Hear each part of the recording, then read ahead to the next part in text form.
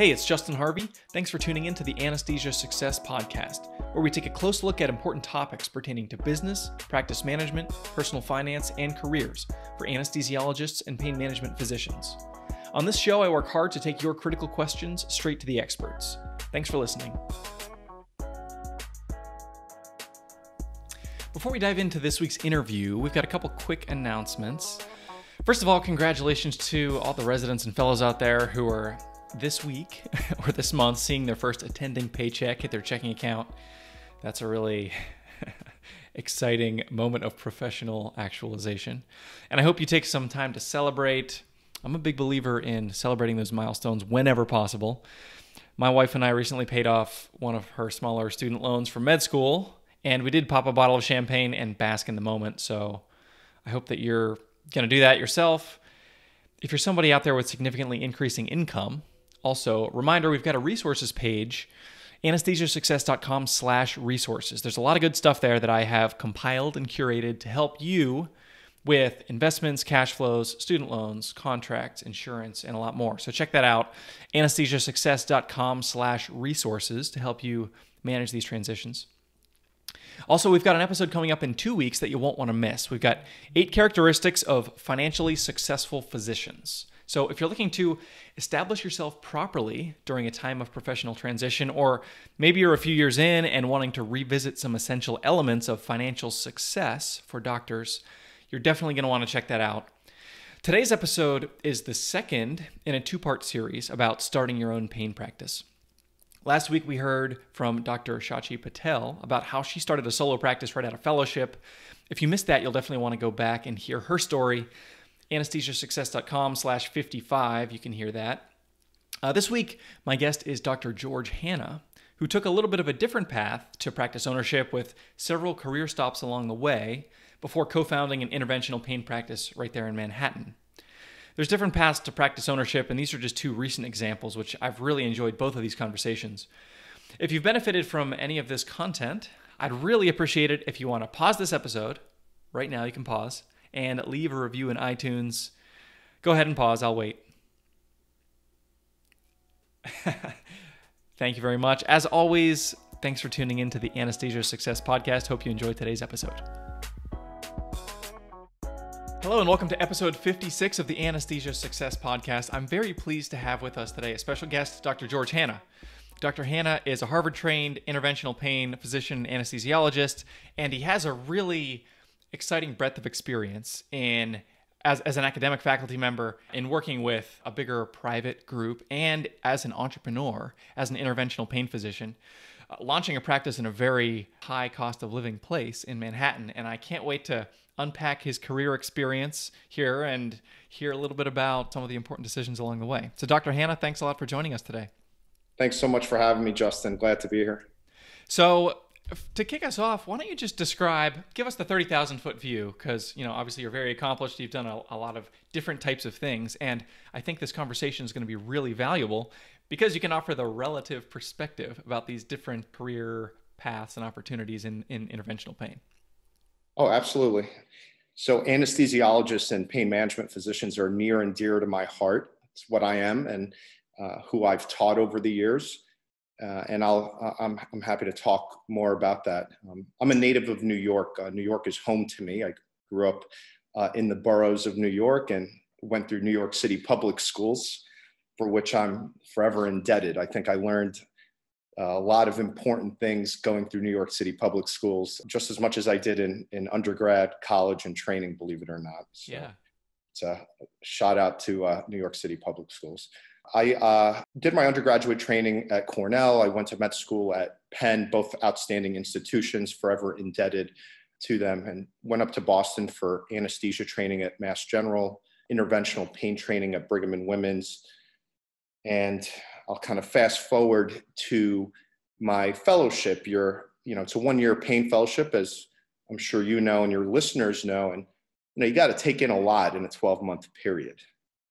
You've finished your anesthesia residency, you're a board certified or board eligible anesthesiologist, you know what to do in the operating room in a hospital-based setting. But in a 1-year pain fellowship, you're trying to get the hang of things in the outpatient setting, put your career hat on and figure out what your next step will be. Up until that point, everything is set up for you as a roadmap. You know, you need to finish high school, you need to finish college, finish med school, pass a few tests, get a few good letters of recommendation, go through residency, show up, do well, listen to your attendings. And then, in a one-year fellowship, you're trying to amass a huge amount of clinical information, patient care information, and also make a decision about the first step out of the gate of training.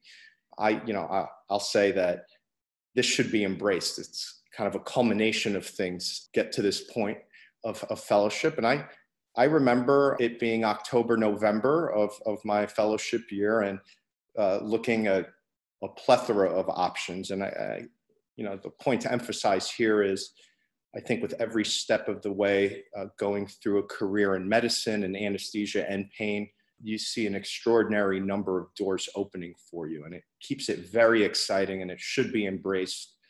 And I don't think there's a lot of professions like that. So for all of the negative statements that we all hear about being a doctor, being in medicine, being in healthcare, I encourage you to embrace the opportunities that come up along a career. Yeah. And by the way, it's interesting, like there's so much clinical, information to intake in these 12 months. I know anybody listening to this podcast right now who's a fellow is probably thinking, holy cow, I've only had 8.5 months, because like we've been all hands on deck trying to do, deal with whatever the coronavirus situation looks like, and helping out in the ICU and not doing the interventional stuff because the ORs have been shut down. So I think understanding the way that you manage this transition is going to be, helpful. So what were you thinking about as you're wrapping up fellowship, and what kind of opportunities were you considering? Yeah, absolutely. And you said something really important there. Undoubtedly, we're in a very challenging time in the world and society, in healthcare. And as much as we would want a cookie cutter roadmap, sometimes life doesn't have that in store for us. Your listeners are all very smart, resilient people. And, just a personal note, my mom passed away during October, November of my fellowship. So at a time where I had these opportunities, my mom, who was my rock, passed away. Thankfully, it wasn't unexpected. We knew what was happening. We had time to talk to each other, to have meaningful events together. And this was alongside getting a lot of clinical information crammed into my brain and my hands, and making a lot of decisions about next steps. So the important point here is life's going to throw curveballs at all of us. And I think we're all equipped with ways to overcome these challenges. I am forever grateful to the institutions that taught me and trained me. Aside from the clinical knowledge and the clinical experience, the networking opportunities. And you hear a lot of MBA students and people in the business world talk about networking. And I think that's an important point. You're working with world-class leaders in the field, and leveraging their opinions and perspectives is critical to do, especially during a one-year fellowship. People that trained me at Brigham and Women's Hospital and Mass General Hospital were an abundance of experience and perspective, and really helped guide my decision-making process. I want to emphasize the word guide. Don't ever let anyone make a decision for you, but hear people's perspectives, and it's an amalgamation of thought and perspective, and put that all together as you make these decisions about your career and next steps. As you're concluding fellowship, or even before the time of concluding fellowship, mid-fellowship year, you're thinking about, and I was thinking about whether or not I should work as an anesthesiologist or a pain management physician, or a combination of the two, what my practice setting would be, hospital-based or outpatient-based, or a combination of the two.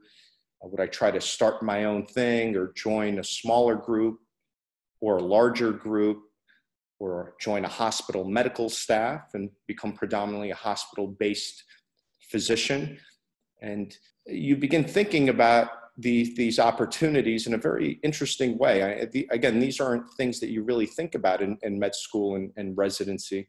And it was really, really interesting. And I was concluding my time in Boston, thinking that I would rush back to New York, back to home, but really, really fell in love with the city. I know a New Yorker's never supposed to say that. You might have to keep a low profile for a couple of weeks after this goes live. Yeah, we might have to censor that part out. Just kidding. I had really great mentors at Mass General. I'm gonna drop their names. One is Dr. James Rathmel. The other is Dr. Lisa Leffert, who were outstanding on so many levels. They offered me a unique opportunity to join Pain Center at Mass General, which was a couple of miles across the road from where I did my fellowship at Brigham and Women's, and I had done my residency at Mass General. So to me, it was, in a way, a very low resistance pathway and an incredibly prestigious faculty position at one of the country's best hospitals. There was also this feeling, I was a very independent, autonomous resident and fellow, really did things independently. But I want to emphasize that my feeling was, especially the first few years out of training, you want good support systems to help you in challenging clinical or administrative or bureaucratic situations. I wanted to spend a few more years in Boston to enjoy the city. And it made sense to start with a faculty position. And I would have not done that any differently. I was really happy about that position. I did that for a little over 3 years, had a really, really incredible opportunity to teach residents and fellows and work alongside some very, very prominent researchers and doctors at MGH in various specialties, some of which are still my closest friends and colleagues today.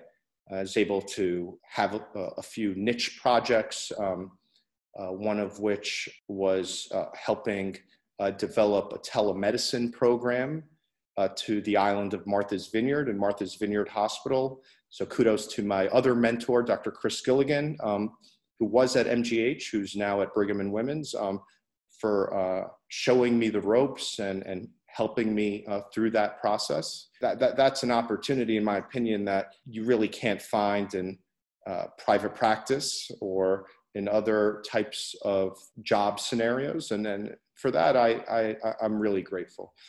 MGH also allowed me to partake in some research projects, work alongside with other researchers in other medical specialties, teach me the administrative and bureaucratic ropes of working in a hospital-based setting, which is very complex, but very, very interesting. And for that, I thought it was a great, healthy experience for me. Yeah.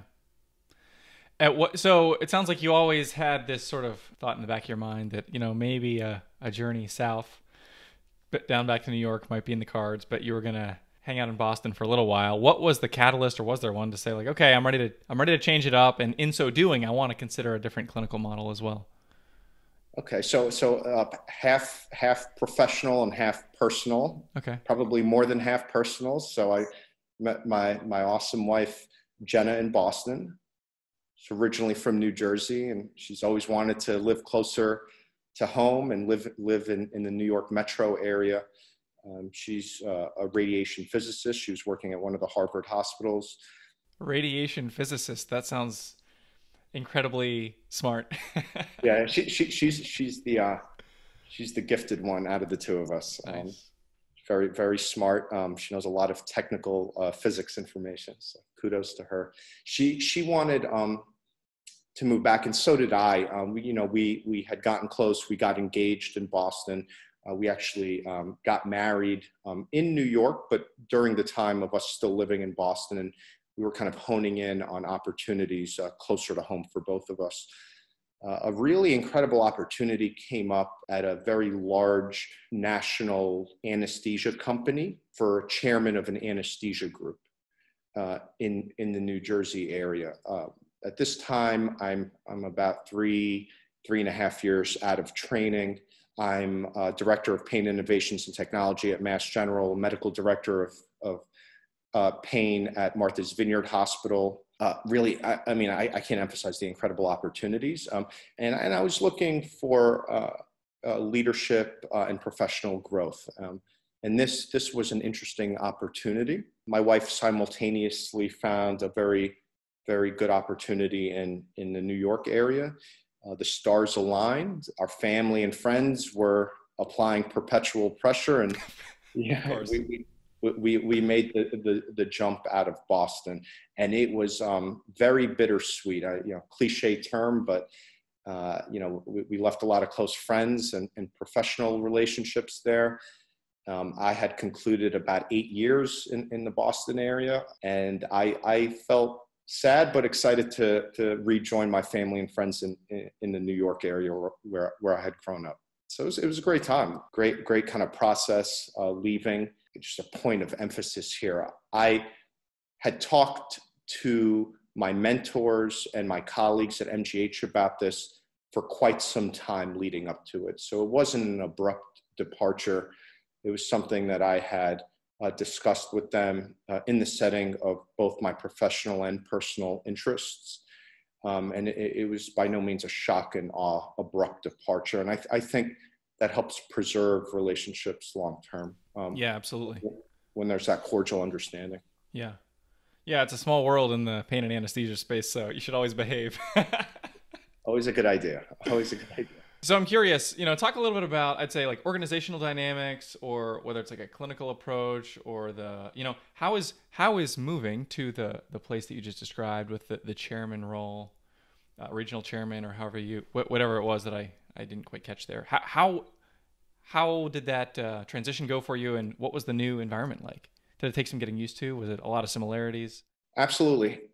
So I'm entering a practice of 12 physicians, 3 to 4 CRNAs, half a dozen administrative staff within a hospital setting, which is within a larger overarching health system. Mm-hmm. A lot of stakeholders, a lot of new team members to get to know. The vast majority of these stakeholders and team members have been there for decades. I'm showing up from Boston, very young and very enthusiastic, mindful of what their perspective could be for a physician coming out of a big hospital in Boston, who's in some instances half their age. Wow. Interesting experience. And a challenge from a leadership standpoint, right? Because to get people to, respect, to be able to have mutual respect when you're kind of coming from, you're just different, right? I'm sure there was a bit of a learning curve there. Absolutely. I mean, there's professional nuances, generational nuances, pre-existing relationships, issues, and conflicts that I had to better understand and explore before making certain decisions. Can you maybe, as vaguely as you need to, give us an example of what one of those might be? Absolutely. There sometimes, especially in the hospital-based setting, there could be a conflict or pent-up aggression between certain members of the C-suite in the hospital and certain physician specialties or nursing groups, or physician nursing tensions, or intra-physician specialty tensions. Perhaps the cardiologists don't like the nephrologist. That's just hypothetical. Perhaps a certain surgical subspecialty doesn't like a few of the operating room team members. I think, the anesthesia listeners will get my drift there. I want to emphasize, it requires a great deal of reprimand and discipline not to jump to conclusions, but to kind of circle the wagon and hear everyone's perspective. Yeah. Some people don't like giving you their perspective, especially when you're new on the scene. And some people want to give you all sorts of perspectives the second you arrive in an incessant fashion.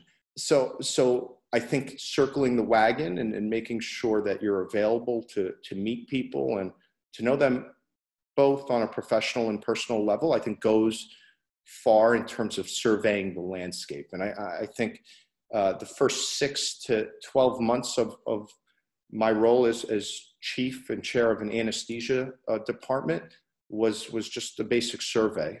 See what everyone was thinking, how they were experiencing their day-to-day work, what was good, what was bad, what needed immediate attention. So there was a there was a prioritization list that I had come up with to tackle the high yield, critically important topics and issues. And it taught me a lot. I think it taught me how to speak to people that have diverse backgrounds, that have different opinions, that oftentimes have conflicting views and thoughts.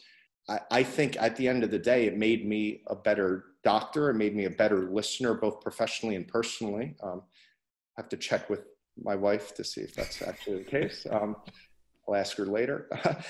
But I think it taught me a dimension, forced me into a dimension that I never really got in education and training phases. And perhaps I got a little bit of it at MGH when I was faculty in smaller leadership roles.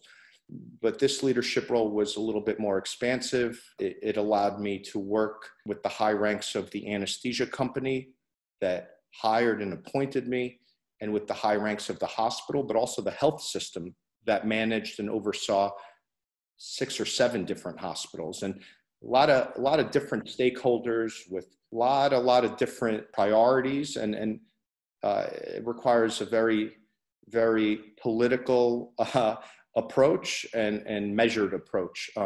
And for that, I'm glad for that opportunity. I did that for about a little over 2 years and really, really enjoyed it. Did you find that your experience in leadership in the big private group was it required more like political savvy and awareness and management of relational and organizational dynamics than your roles in academic leadership that you described? Because from where I'm sitting in the cheap seats here, it seems like those both sound like potentially political environments. Yeah, I agree. I think it's what rung you're on the ladder at each. So had I spent more years in academia, I think I would have gotten to more complicated political circles, whereas by making the career jump, I was thrust into a more elaborate apparatus, and that allowed me to have to navigate more personalities, more stakeholders and leaders, a lot of which taught me very, very, very unique attributes. Some of these stakeholders were excellent leaders, some were not, and you kind of pick up these bits and pieces from each of them. Yeah.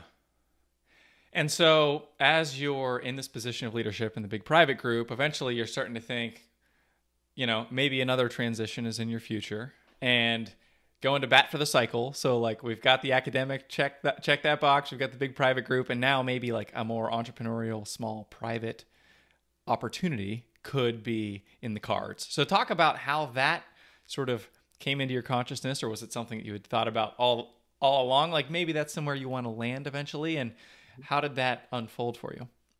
That's a great question, Justin. For years, dating back to my time in Boston, I mentioned the importance of networking.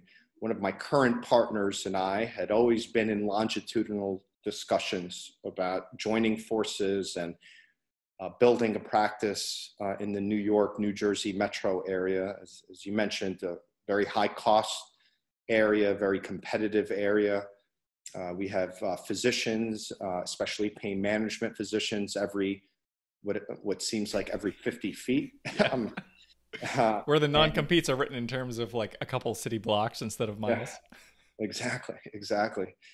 And he's a good friend of mine, and a very good close colleague, and we always stayed connected, always stayed in touch, and a lot of it had to do with timing. A lot of it had to do with my desire to fulfill contracts that I agreed to and professional obligations and projects that I had agreed to. Obviously, if I was in a terrible scenario, I would have made jumps earlier on or at different phases. But I really, found the roles that the two roles that I've described that I had the pleasure of participating in, very, very fruitful. And my contract as chief of anesthesia was coming to a close, and the company that I was working with tried to renew it, and it was really a kind of a flattering situation. However, it would have been more of the same, in my opinion, and I felt like I would have easily reached a plateau sooner rather than later had I stayed on. And at the same time, the stars aligned in terms of timing with my friend and colleague that I had been in touch with. So we kind of racked our brains to make it work. There's another partner who also had a connection in the Boston area, Brigham and Women's, and she's absolutely outstanding. I don't know if either one of them want me to say their names, but so I'll, if listeners are wondering, feel free to just reach out to me. I'm happy to share. But the three of us sat down and talked for a long period of time at various time points, and the stars aligned. The goals, both in the short term and the long term, aligned. I want to emphasize two important factors, because when I work closely and intimately with people, they're very simply, I'm a very kind of simple thinker in this regard. There are two factors that mean a lot to me when working with people, and number one is trust, and number two is competence. And they had these two attributes, and that went a long way for me. So everyone takes a chance on each other when they join a partnership, work alongside each other. Difficult decisions, difficult events force us to make very challenging decisions from time to time. Yeah. And you want to make sure that you trust and trust in the people that you work alongside, and also that they're competent, right? I mean, I think that's an important thing. Both are Harvard trained, Ivy League trained physicians. So from a competence standpoint, I knew that was there. It was evident that trustworthiness was present right from the get-go.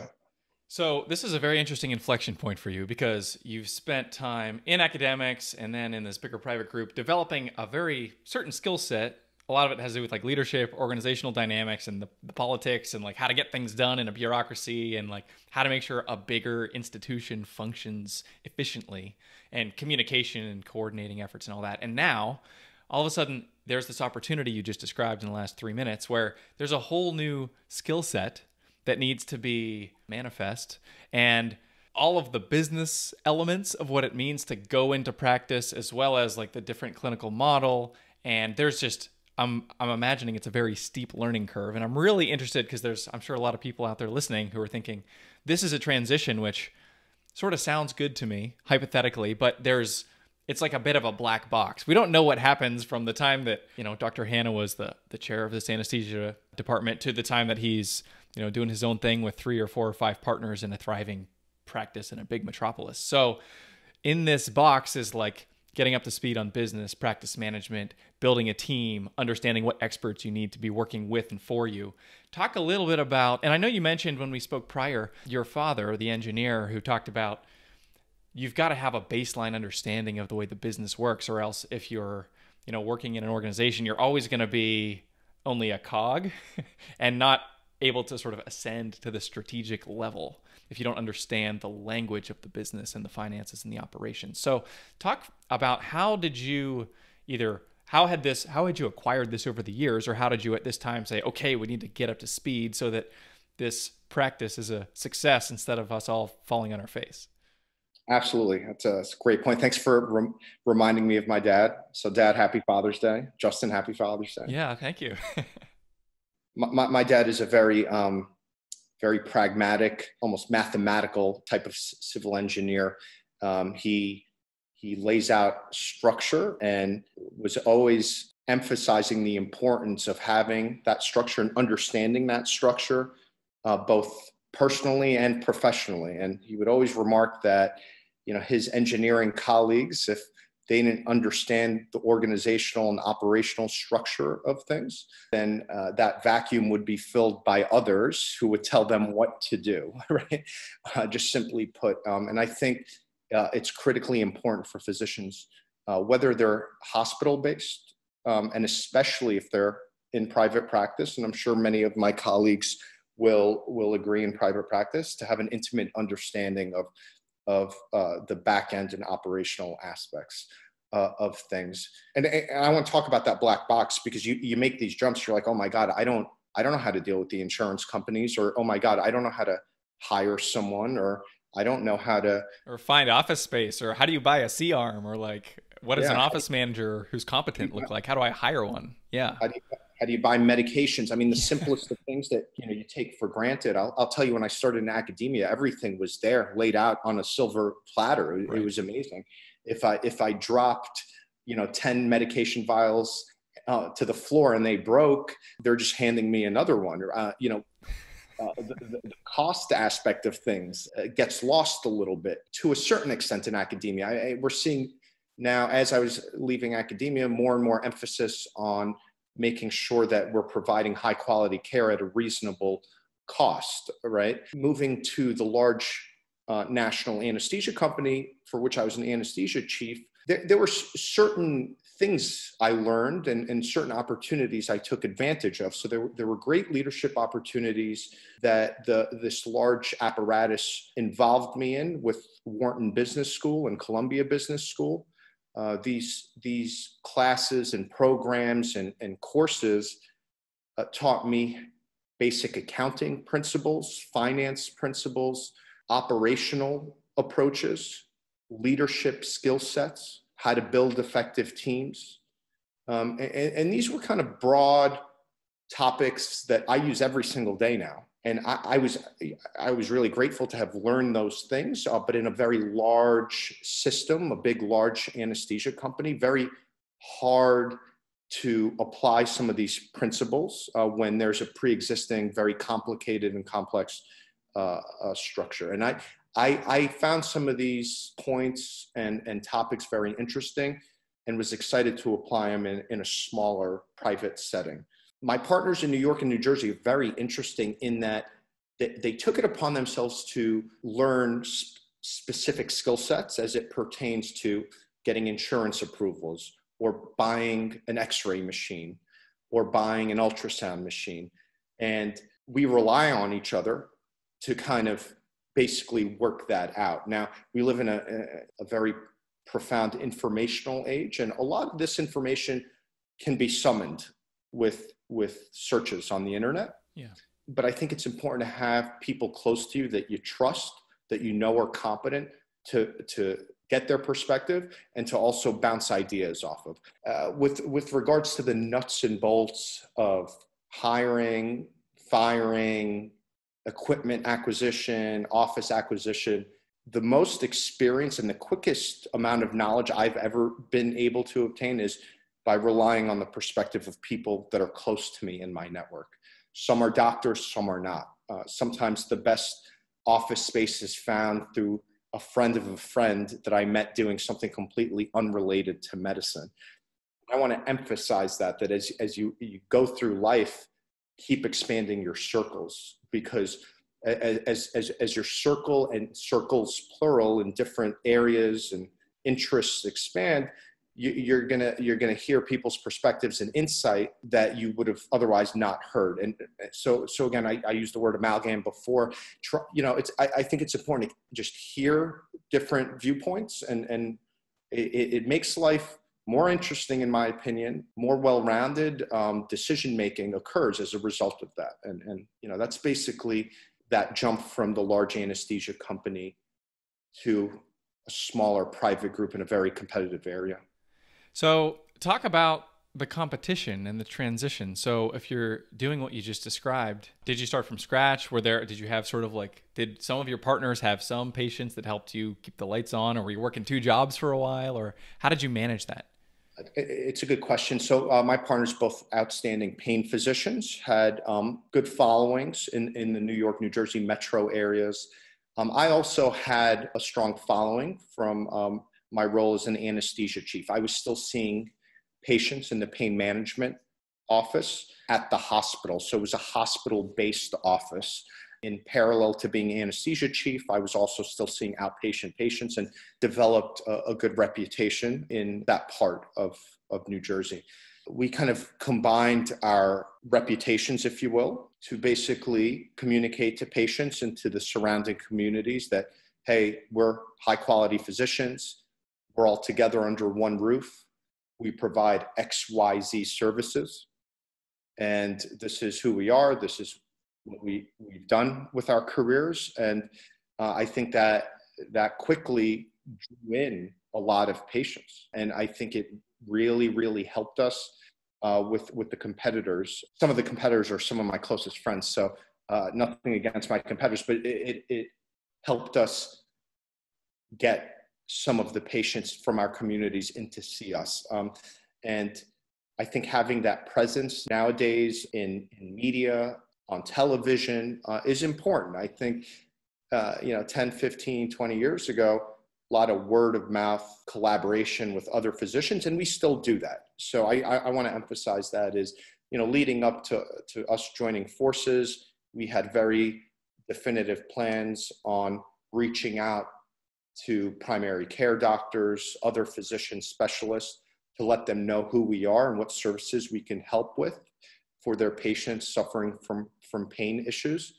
And that when you say reaching out, does that mean like knocking on the door saying, hey, Dr. Smith, I'm Dr. Hanna. I'm right down the street. Wanted to let you know. 100%. And you'll have a few doors slam on your face, and it hurts the pride a little bit, which is good. You learn from those experiences, and you know who to steer clear of. Yeah. But you meet a lot of really interesting people. I mean, a lot of these people end up becoming my friends or my colleagues that I play tennis with, et cetera. Yeah. So it's exciting. You get to hear about what they do and what their practices are like, and there's a good exchange of ideas. Mm-hmm. So that is kind of a proverbial old school way of getting the word out. I find tremendous value in that. I continue to do that perpetually. So even as practices mature and reach a nice steady state, I'm of the opinion, why ever stop? I mean, you might meet someone very interesting and someone ultimately that could help you in your practice, but even more importantly, your patient. Yeah. I'm discovering specialists throughout New York and New Jersey that do very interesting techniques and approaches that I never learned in my residency and my fellowship. Yeah. Some warrant further study and investigation and have to be vetted very closely. Mm-hmm. But it's good to see and hear what's out there.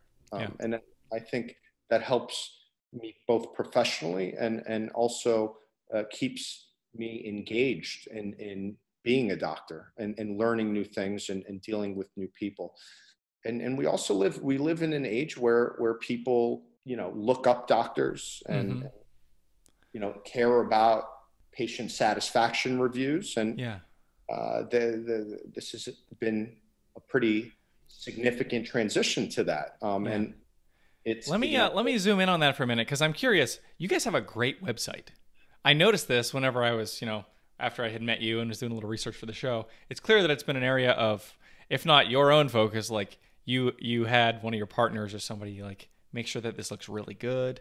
Professional photography, like great colors, the calls to action, the book appointment button is like a different color than everything else. It's clear that it was very intentionally constructed by a professional, and it lends a lot of, if I'm just Googling you, I'm thinking, wow, this is like a very smooth operation that they put a lot of effort into a professional face. So something even as simple as that. I'm just curious, how did you come about like this website? How did that process unfold? Thanks for noticing. We appreciate it. And for anybody listening, it's paintreatmentspecialist.com, which is a great domain name. We'll link to that in the show notes here. So anesthesiasuccess.com/56. We'll have links to any of the content that we discuss here today, including Dr. Hanna's website. Great. Thank you for that. Justin. We treat the website almost like signage that we would hang on our shingle. I mean, you want it to look nice. You don't want a misspelled deteriorating sign. I think it says a lot about the quality of the physicians and the overarching practice. We're neurotic when it comes to it. We're always looking at it, looking to modify it and achieve a better color scheme, better photographs, better videos, better educational content to engage those that are seeking out services. And I think that perpetual look at it, we'll look at it every couple of weeks and come up with ideas. Sometimes we don't execute the ideas, but at least we're talking about it and looking at it. And that's the mantra of our practice, is that, we might be succeeding, but we need to always make modifications to make things better. People don't like going to the doctor, perhaps as an anesthesiologist, you don't think about this because your patients oftentimes need or want surgery, and you're providing a very meaningful, life-protecting service. I can't emphasize that enough. Anesthesiologists, physicians are integral for safety during surgery. But you don't think about the outpatient setting as much, where a patient has severe back pain or severe knee pain. Now they're limping into a doctor's office. Now they're waiting in a waiting room. Maybe one of the lights is out at the front desk and it looks suboptimal. Maybe there's a bad encounter with a medical assistant or a nurse. Maybe the doctor appears to be rushed. Maybe the prescription never makes it to the pharmacy, or the referral never makes it to the physical therapist. There's a lot in the processes in all facets of medicine, but the outpatient setting is much different than the inpatient hospital-based setting. And I think you have to put that hat on and think about it in that manner to make sure you do right by the patient. At the end of the day, we want the patients to get better, and we want to make this as best an experience for them as possible, which is sometimes very challenging, and sometimes it's not so challenging. It depends on the person. It depends what they're dealing with. It depends on so many other factors. But the best we can do is make sure that we stand by what we say we're going to give them, which is, from a nice sign or website that they see, to a nice office with nice staff, receptionists, medical assistants that are taught a lot about how to be nice and polite and responsive and solutions oriented to those that come in suffering to see us. I think it's that organizational culture that pervades our practice. And I think it goes an extremely long way. We oftentimes have to make modifications. I mean, sometimes the staff are having a tough day, and sometimes that's perceived by the patient. But we have ways of addressing that and doing it in a very safe environment to help promote that culture of solutions-based thinking and patient experience. I got one more question I want to ask you, Dr. Hanna, and then I'll let you go. Thanks for your time today. During this transition to business ownership, practice ownership, as well as maintaining obviously all of your clinical responsibilities and probably only like augmenting them, tell me just a short story or reflecting on a time when you saw the fruits of your labor and you saw all the time and effort that went into like hanging that sign out on, on Main Street or wherever you are in Manhattan, and you were able to see, I think this is going to work. I think the brand is working. The patients are well served. The partnership is functioning well. Like a moment of actualization for you. So that's a great question, Justin. It's a hard one to answer, but I have a few things I just want to comment on. Sure. My mind as a physician is interesting in that it focuses on things that could be improved upon and potentially suboptimal or problematic scenarios that could be remedied. Yeah. And oftentimes my physician mind forgets about all of the hugs and gratitude that we get from patients and their families for helping them. And I think that's something that's important for every doctor to reflect on.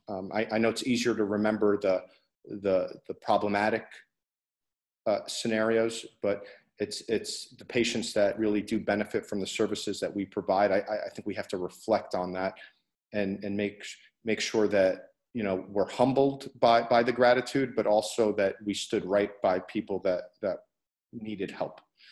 So anytime a patient sends their gratitude or thanks, allows me to take a step back from an otherwise pretty hectic schedule and say, I made a difference in this person's life.